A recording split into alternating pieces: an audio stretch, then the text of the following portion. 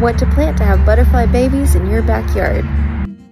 Swallowtail butterflies, to be precise, and while there's many different varieties, they mostly share a common larval host plant. Members of the carrot family, which include dill, fennel, and parsley.